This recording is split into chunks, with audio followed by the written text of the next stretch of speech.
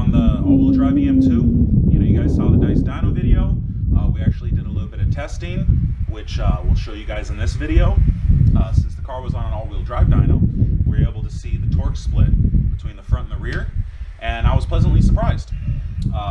What the dyno was saying was when the car was driving, we were getting about 50-50 torque split, and then once we started to get into the torque, it went 60-40, and then right at red line, we were at 70-30. So that means that the rear end was holding about 120 horsepower if you take 30% of 360, which is actually very good. And I've been driving the car around, it feels amazing.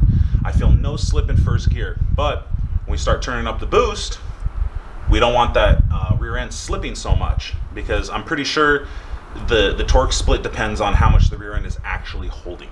So today, we're going to install a shimmed clutch pack and a dual pump assembly with upgraded springs and a drilled orifice. So, I've been playing around with this stuff a little bit, and I found a good way to do this. Hopefully everything works well. I haven't taken it to the dyno yet, but today we're going to install these and go to the dyno, and then we can document the results. I can let you guys know what happened, but so far, this rear end is doing really well. A lot of people like to say that CRV rear end doesn't hold any power. Well, it actually does pretty well. So this car feels super fast, and it could just get better. So let's get under the car and get these slapped in. Okay.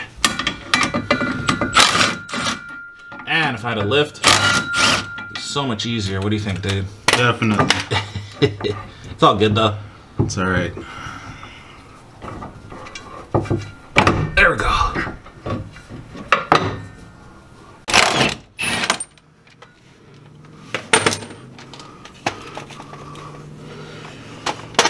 Okay, take this nut off. And then, gotta get these 8s off. Hopefully I got enough room.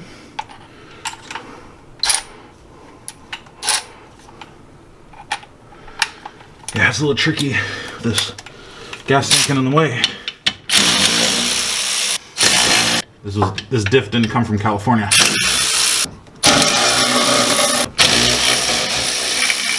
Got it. I was a little worried. I saw how close this thing was to the gas tank. I mean, I built in clearance for this exact reason, but you never know, dude. Sometimes you have the best intentions, and sometimes you just don't foresee these things. Okay. Oh, there we go. Easy peasy.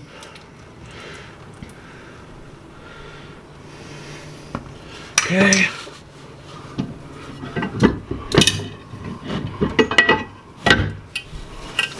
There's a couple components in here that we need to maintain.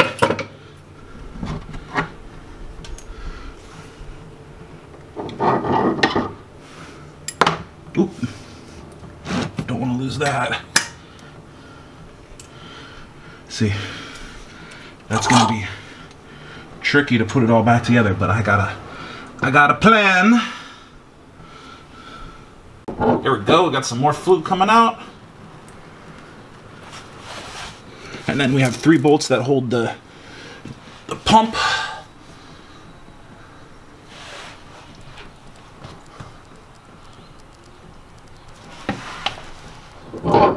Oh, did you see that?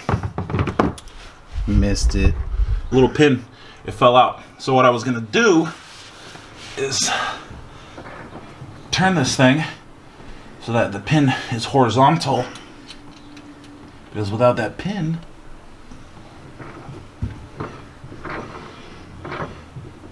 this clutch, the pump ain't gonna work. Just make sure you have the dowels right. One stayed in the pump, one stayed in the diff, so I just moved that. And then that little pin right there, gotta make sure that we line this up, and then I'm just gonna shove this bad boy on, and that'll be half the job done. Then we have to deal with the clutch. I'm gonna show you guys what my plan is in order to get it in with all these little stupid ball bearings, and we're gonna handle it. Put this bad boy on. just make sure you have the dowels right. You know, one stayed in the pump, one stayed in the diff, so I just moved that. And then that little pin right there, got to make sure that we line this up. And then I'm just going to shove this bad boy on, and that'll be half the job done. Then we have to deal with the clutch. I'm going to show you guys what my plan is in order to get it in with all these little stupid ball bearings, and we're going to handle it. Put this bad boy on. Whoa. So out with the old and in with the new. Yep, so hopefully this makes a difference. If it doesn't, well, at least we'll have a benchmark. We'll know which direction to go. Yeah, everybody just dismisses the CRV rear, and nobody actually has any hard data to back it up. So that's what we're gonna do. Do some real testing with the real machine that can actually measure it. But dynos are not that accurate, so we're gonna use a real dyno. Yeah. Okay, so this clutch pack right here is still stuck in the diff. And we got some ball bearings. Ooh. You know what? Here.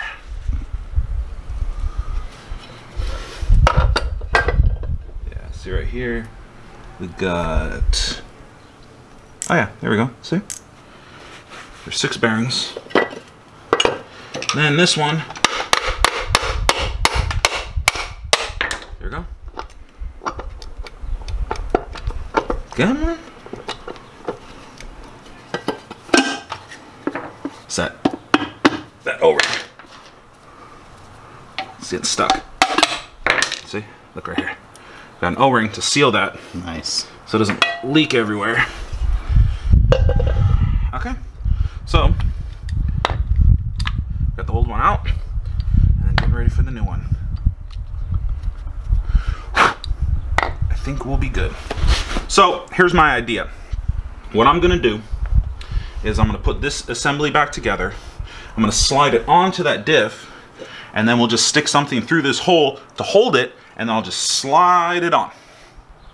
So, just got to make sure that these ball bearings don't fall out. See, because this assembly, this is what actually makes these diffs better than the older version, because it has this ramp assembly that under quick acceleration, it separates, and it gives instant torque to the clutch. And then I also shimmed the clutch pack, so there's usually a little bit of play, but I took that play out. Okay. Alright, so we had to do a little bit of tap. This thing has to be in the center. I'd assume so.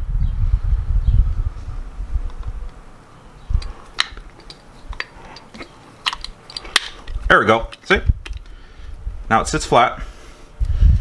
And then we're gonna take this bad boy right here and throw it on. Okay. And then this will go into the pump, and then it'll drive the pump. So, wish me luck. Gonna need your hand in a second, Nelson. Super tricky.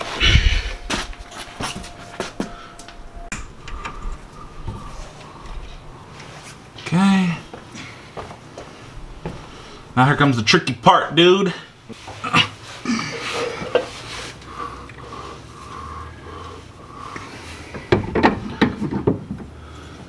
Now give me a second.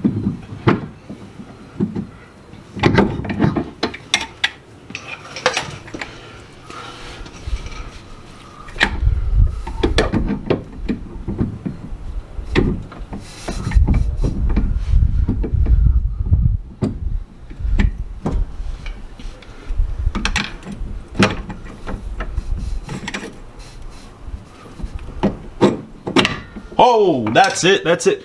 Okay, now, Nelson, here, can you, 2 hands, here.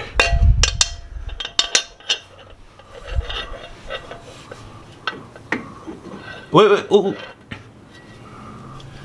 Okay, now what I need is put the extension down a little bit.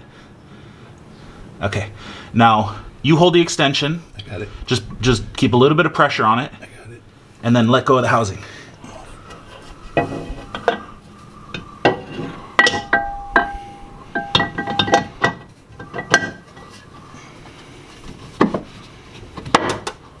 That's it. Let go. But down. That was so stupid. Well, we did it.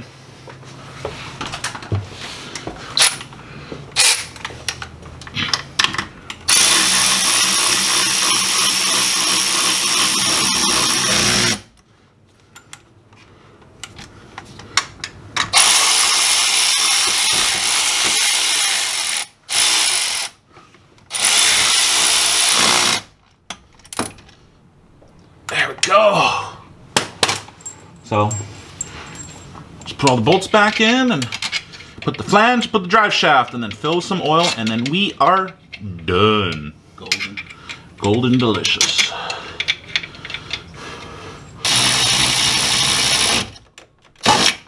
Go. Ba-dow. Okay. Smells like 85 down here, dude. Good old corn. Yep, corn juice. Okay, so these little guys right here. Let me. Okay, so the flange goes back on first.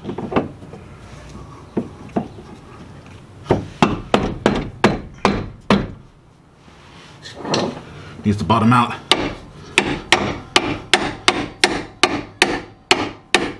Okay, so the O-ring goes first.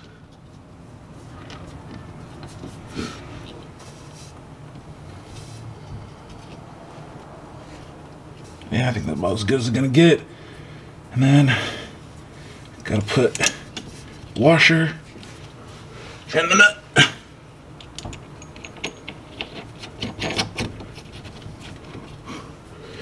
If it don't fit, who cares? If it leaks, it leaks. I'll just buy a brand new O-ring from the dealer.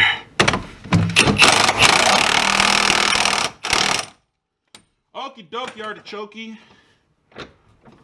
Let me tighten this detent. We're good.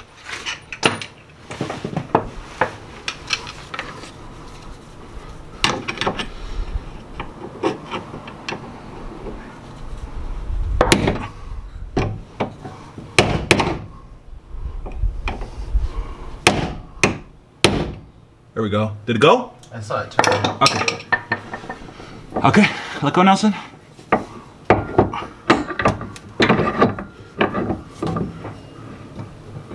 Oop. Okay, put this bad boy back on.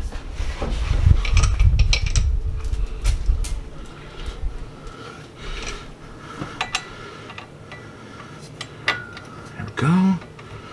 Down. Down. And down.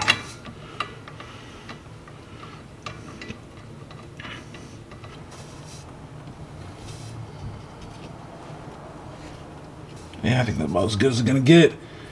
And then gotta put washer and the nut.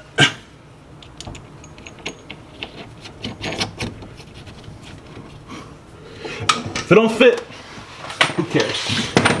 If it leaks, it leaks. I'll just buy a brand new O-ring from the dealer.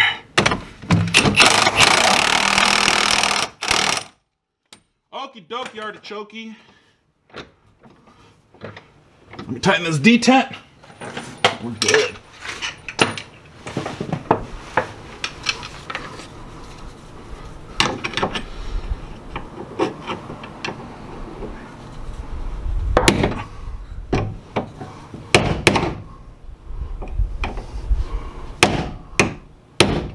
There we go. Did it go? I saw it turn. Okay.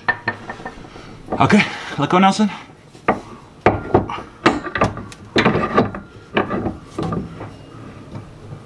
Oop. Okay, put this bad boy back on.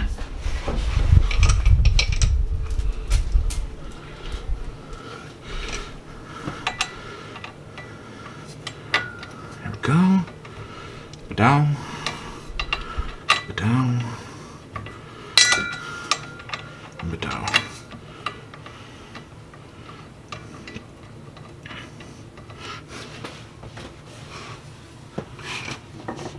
Where's that 10? Oh, it's way out there.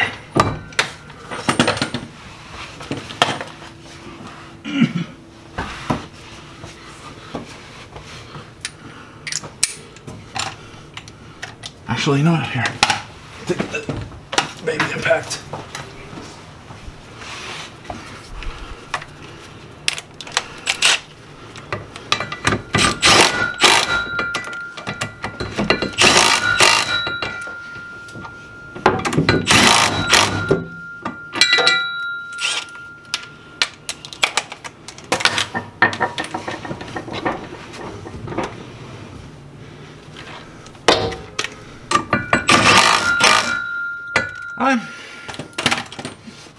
That's it.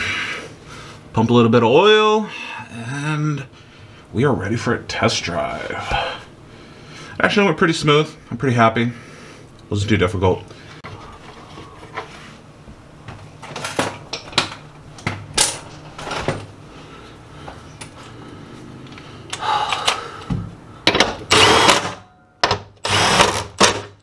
There. We'll grab the oil. On this year is right here. Oops. Oops. Battery popped out.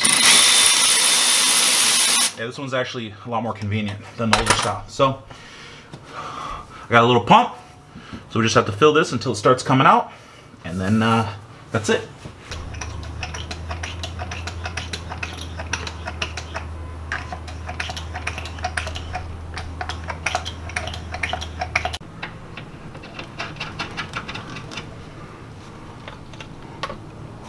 Topped off. Yes, sir.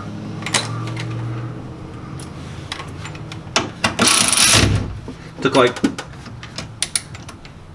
1.5. Not bad. Alright, so upgrade is done. Time for a test drive, and then gonna take it back to the dyno and do a few pulls. Tune's not gonna change. We're just going to test the diff and see what kind of power it holds. You know, if we get an improvement, that's what I'm looking for. I think it will improve because I upgraded the spring for the pressure relief on the clutch, so it will be getting more pressure. So we'll just have to see another day. So we're gonna come back and talk about it some more after we get those dyno runs done. All right, so we're back at Cartoon. We had the modifications done to the rear diff, strapping it back down to the dyno. We're gonna do a few pulls and kind of see where we're at and see what kind of difference the modifications that I made, if they did. I'm really hoping they do, so we're gonna find out and have real dyno results. Show you guys what you can do.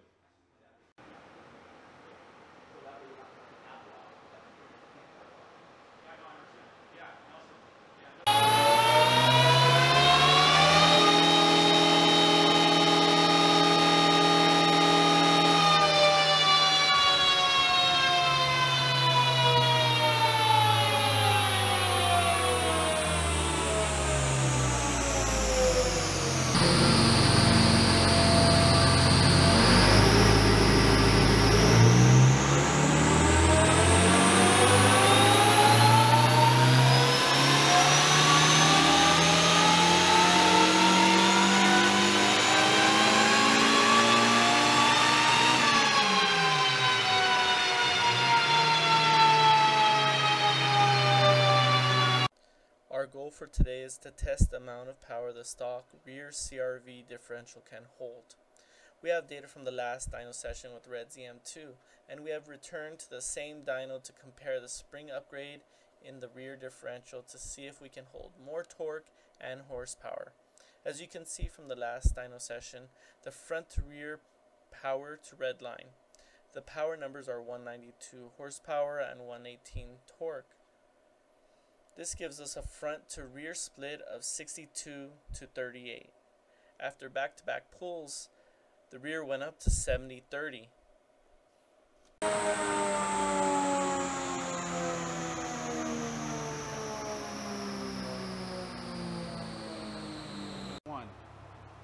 So we figured we'd get it a little dialed in.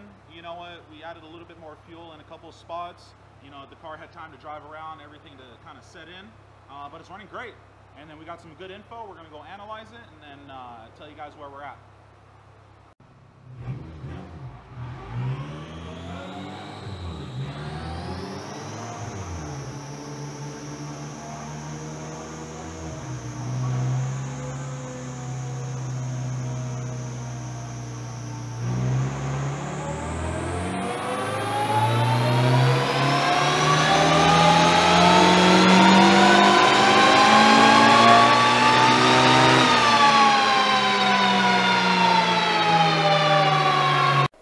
As you can see from the modified CRV rear differential, we are getting a better front to rear split of 58 to the front and 42 to the rear, which means the rear differential is holding more horsepower and torque. With a small upgrade, we can use the stock CRV rear differential to assist the all-wheel drive system a lot more efficiently with OEM parts and small upgrades. A lot of these older Wago parts are hard to come by and are often very expensive to acquire. Like and subscribe, and I'll see you guys later.